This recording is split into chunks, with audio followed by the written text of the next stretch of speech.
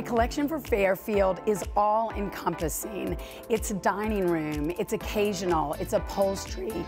It's also the first time they've introduced bedroom, so it just seemed like the right time to do it since I was introducing the collection.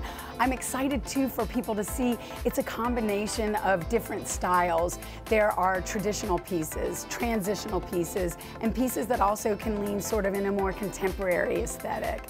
I'm not trying to be everything to everybody, but I want them to see that these pieces can be used in different ways, in different styles, to create various looks.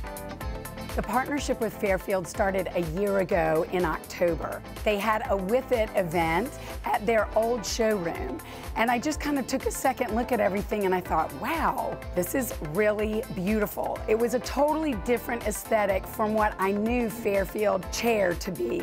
I met Dixon Mitchell, the president, and I loved the way they were taking the direction of the company. And here we are. A lot of the furniture is made of quartered ash and walnut, and so we started playing with some different finishes. There's a beautiful modern truffle that's got a real warmth to it, but still has gray undertones. There's another one called Sheer Dove, which is a beautiful gray that almost has a little putty in it. And then there's a rich one called Dark Sable. It's got black undertones. It's very rich. And there's another beautiful one called Cerused Espresso. It's a beautiful dark finish, but it's almost got a little whitewash in the grain of the wood. So you really get credit for the grain of the wood, and it adds some dimension for sure.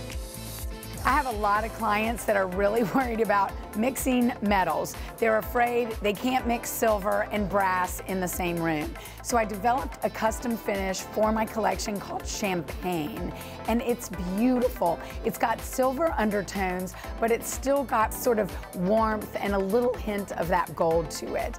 It plays beautifully with both silver and brass, and so I think it kind of answers that call, and I'm giving people permission to mix metal finishes. And when I knew Fairfield was getting into motion, I was really focused on wanting to create a beautiful recliner that you couldn't tell it was a recliner. And what's been so much fun is so many people have walked by it, they have absolutely no idea it's a recliner. So I did my job.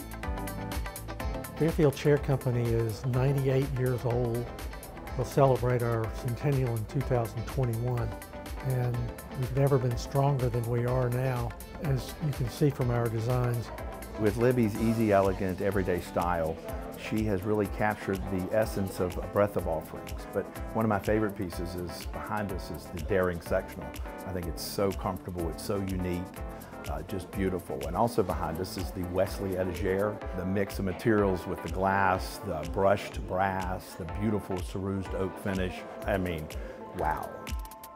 Part of the fun of partnering with a company like Fairfield was finding holes in the items that they were already offering. They're such an established company. They've been in business for almost 100 years.